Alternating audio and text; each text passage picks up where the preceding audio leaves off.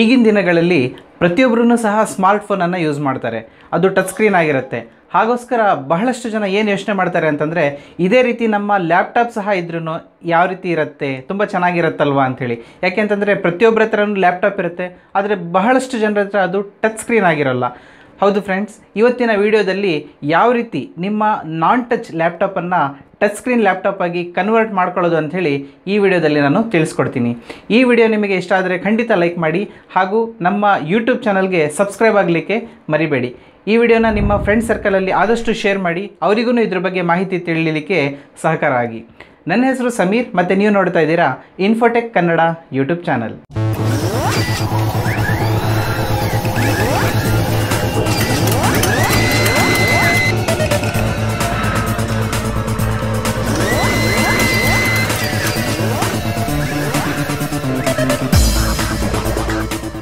ಈ ಡಿವೈಸ್ ಬಗ್ಗೆ ಇನ್ನೂ ಹೆಚ್ಚಿನದಾಗಿ ನಿಮಗೆ ಈ ವಿಡಿಯೋದಲ್ಲಿ ನಾನು ತಿಳಿಸ್ಕೊಡ್ತೀನಿ.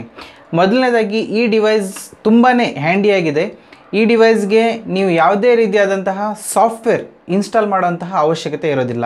ಈ ಡಿವೈಸ್ನ ಹೆಸರು ಬಂದುಬಿಟ್ಟು ಏರ್ ಬಾರ್ ಅಂಥೇಳಿ. ಸೊ ಹೆಸರೇ ಹೇಳೋ ಹಾಗೆ ತುಂಬನೇ ಸ್ಲಿಮ್ ಆಗಿರುತ್ತೆ, ಮತ್ತು ನೀವು ಲ್ಯಾಪ್ಟಾಪಿಗೆ ಈಸಿಯಾಗಿ ಕನೆಕ್ಟ್ ಮಾಡೋಂತಹ ಒಂದು ಫೆಸಿಲಿಟಿನೂ ಸಹ ಇದೆ. ಅದಕ್ಕೋಸ್ಕರ ಎಕ್ಸ್ಟರ್ನಲ್ ಸಾಫ್ಟ್ವೇರ್ಸ್ ಅಂತ ಹೇಳಿ ನೀವು ಯಾವುದನ್ನು ಇನ್ಸ್ಟಾಲ್ ಮಾಡೋಂತಹ ಅವಶ್ಯಕತೆಯೂ ಸಹ ಇರೋದಿಲ್ಲ. ನಿಮ್ಮ ಎಷ್ಟೇ ವ್ಯಾಲ್ಯೂನ ಲ್ಯಾಪ್ಟಾಪ್ ಆಗಿರಲಿ, ಅದು 10,000 ಆಗಿರಲಿ, 20,000 ಆಗಿರಲಿ, ಅಥವಾ 50,000 ಆಗಿರಬಹುದು, ಆ ಎಲ್ಲ ಲ್ಯಾಪ್ಟಾಪನ್ನು ಸಹ ಅದು ಸಿಂಪಲ್ಲಾಗಿ ನಾನ್ ಟಚ್ ಸ್ಕ್ರೀನಿಂದ ಟಚ್ ಸ್ಕ್ರೀನ್ ಆಗಿ ಕನ್ವರ್ಟ್ ಮಾಡುತ್ತೆ. ನೀವು ಹಾಗಿದ್ರೆ ಕೇಳ್ಬೋದು, ಸರ್ ಇದರಲ್ಲಿ ಆ ರೀತಿ ಏನು ವಿಶೇಷ ಇದೆ, ಅದನ್ನು ಟಚ್ ಸ್ಕ್ರೀನ್ ಇಲ್ಲದೇ ಇರೋ ಲ್ಯಾಪ್ಟಾಪನ್ನು ಯಾವ ರೀತಿ ಟಚ್ ಸ್ಕ್ರೀನ್ ಮಾಡುತ್ತೆ ಅಂಥೇಳಿ. ನೀವು ಯಾವಾಗ ಆ ಡಿವೈಸನ್ನು ಕನೆಕ್ಟ್ ಮಾಡ್ತೀರಾ, ನೀವು ಅದನ್ನು ಯಾವಾಗ ಲ್ಯಾಪ್ಟಾಪ್ಗೆ ಕನೆಕ್ಟ್ ಮಾಡ್ತೀರಾ, ಆವಾಗ ಅದರಿಂದ ಲೇಸರ್ ರೇಸ್ಗಳು ಅದರಿಂದ ಹೊರಡುತ್ತೆ. ಆ ಲೇಸರ್ ರೇಸ್ಗಳು ಸ್ಕ್ರೀನ್ ಮೇಲೆ ಹರಡೋದ್ರಿಂದ ಆ ಒಂದು ನಿಮ್ಮ ನಾನ್ ಟಚ್ ಸ್ಕ್ರೀನ್ ಏನು ಲ್ಯಾಪ್ಟಾಪ್ ಇದೆ ಅದು ಟಚ್ ಸ್ಕ್ರೀನಾಗಿ ಕನ್ವರ್ಟ್ ಆಗುತ್ತೆ. ಅದರಲ್ಲಿ ತುಂಬಾ ಒಂದು ಪಾಸಿಟಿವ್ ಏನು ಅಂತಂದರೆ, ತುಂಬ ಸಣ್ಣ ಸಣ್ಣ ಆಸ್ಪೆಕ್ಟ್ಸ್ಗಳು ಸಹ ತುಂಬ ಕ್ಲೀನಾಗಿ ನೀವು ಮಾನಿಟರ್ ಮಾಡ್ಬೋದು, ಅಥವಾ ಅದನ್ನು ಝೂಮ್ ಮಾಡ್ಬೋದು. 2 ಬೆರಳಿಂದನೂ ಸಹ ನೀವು ಅದನ್ನು ಝೂಮ್ ಮಾಡೋಂಥದ್ದಾಗಿರ್ಬೋದು, ಅಥವಾ ನೀವು ನಿಮ್ಮ ಸ್ಲೈಡ್ ಮಾಡೋಂಥದ್ದಾಗಿರ್ಬೋದು. ಈ ರೀತಿ ಬಹಳಷ್ಟು ಆಪ್ಷನ್ಗಳು, ತುಂಬ ಮೈಕ್ರೋ ಆಸ್ಪೆಕ್ಟ್ಸ್ಗಳನ್ನು ಸಹ ಅದರಲ್ಲಿ ಗಮನ ಇಡಲಾಗಿದೆ. ಸೊ ಅದಕ್ಕೋಸ್ಕರ ತುಂಬ ಎಫೆಕ್ಟಿವ್ ಆಗಿ ಇದು ಯೂಸ್ ಆಗುತ್ತೆ. ಹಾಗಿದ್ರೆ ನೀವು ಕೇಳ್ಬೋದು, ಸರ್ ನನ್ನ ಹತ್ರ 15 ಇಂಚಸ್ ಲ್ಯಾಪ್ಟಾಪ್ ಇದೆ, ಅದರಲ್ಲಿ ಇದು ನಡೆಯುತ್ತಾ ಅಂಥೇಳಿ. ಖಂಡಿತ ನಡೆಯುತ್ತೆ. ಯಾಕೆ ಅಂತಂದರೆ ಪ್ರಮುಖವಾಗಿ 4 ಸೈಜ್ಗಳು ಇದರಲ್ಲಿ ಬರುತ್ತೆ. ಮೊದಲನೇದಾಗಿ 15.6 ಇಂಚ್ ಅಂಥೇಳಿ, ನೆಕ್ಸ್ಟ್ ಬಂದ್ಬಿಟ್ಟು 14 ಇಂಚಸ್, ನೆಕ್ಸ್ಟ್ 13.3 ಇಂಚಸ್, ಇನ್ನೊಂದು 11.6 ಇಂಚಸ್. ಈ ರೀತಿ 4 ಸೈಜ್, ಡಿಫ್ರೆಂಟ್ ಸೈಜನ್ನು ಮಾರ್ಕೆಟಲ್ಲಿ ಇದು ಬಿಡುಗಡೆ ಆಗಿದೆ.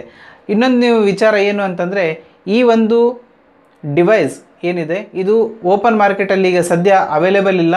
ಕೇವಲ ನೀವು ಅಮೆಝಾನಲ್ಲಿ ಮಾತ್ರ ಪರ್ಚೇಸ್ ಮಾಡ್ಬೋದು. ಸೊ ಅಮೆಝಾನಲ್ಲಿ ಪರ್ಚೇಸ್ ಮಾಡಲಿಕ್ಕೆ ಲಿಂಕನ್ನು ಡಿಸ್ಕ್ರಿಪ್ಷನಲ್ಲಿ ಕೊಟ್ಟಿದೆ. ಸೊ ಆ ಲಿಂಕನ್ನು ಯೂಸ್ ಮಾಡಿಬಿಟ್ಟು ಈ ಒಂದು ಪ್ರಾಡಕ್ಟನ್ನು ಪರ್ಚೇಸ್ ಮಾಡಬಹುದು.